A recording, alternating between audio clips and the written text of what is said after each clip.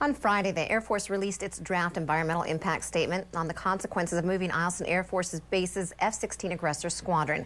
It contains some hard-to-swallow numbers on the potential damage to the interior economy. News 13 reporter Tom Hewitt has more.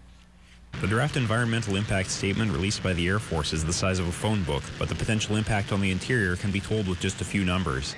3,154 jobs lost, 3 schools closed, 100 teachers and school staff laid off, 8.9% unemployment. If the Air Force goes through with its plan to move Eielson Air Force Base's F-16 Aggressor Squadron, consequences for the Fairbanks and North Pole area will be stark. Well, that's a huge impact on our community. That's unemployment.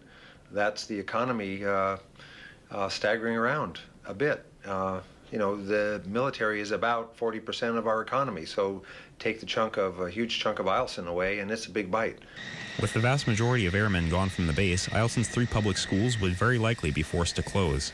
School district officials say there would also be formula funding cuts that could harm other schools that remain open, as well as expensive and lengthy bus rides for students in the Eielson and Salcha area. Without knowing the specific families that would be moving and the number of children in each of those families, it would be difficult to get a specific number.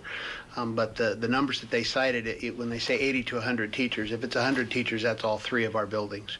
And we have approximately 1,000 students on the base, and so it would be, absolutely devastating if that happened. Fortunately for the interior, the draft EIS isn't the last word on the move, or even the most important one. The Air Force is holding public hearings on the statement in Fairbanks on June 19th and in North Pole on June 20th.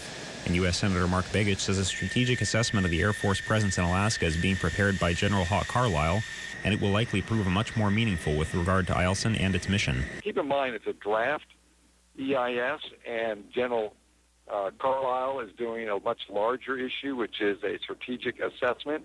And what is that? That makes sure the assets that are along the Pacific Rim, predominantly, obviously, Alaska, and the value of that for our new focus on the Pacific Rim, North Korea, and the issues that Alaskans know very clear that we have a very strategic location. So that assessment, I believe, as that gets completed toward the end of summer, will trump any of these other issues.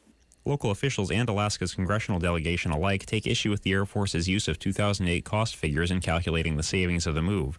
They say those numbers are outdated and won't pencil out. And they're frustrated that, as in 2005, the military seems to be moving forward with decisions regardless of the reality on the ground.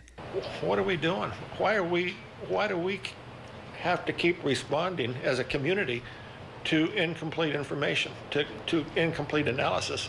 And that's what really upsets me, that we have now been drugged through this process for a year and a half, and we keep spending time, we keep spending money, we keep making an effort. We believe this community, this state, has significant advantages to offer the U.S. military. Many question marks still remain with regard to the future of Eielson, but the draft impact statement makes one thing perfectly clear. If the jets go, the impact on the interior will be huge, and it will be painful. I'm Tom Hewitt for News 13.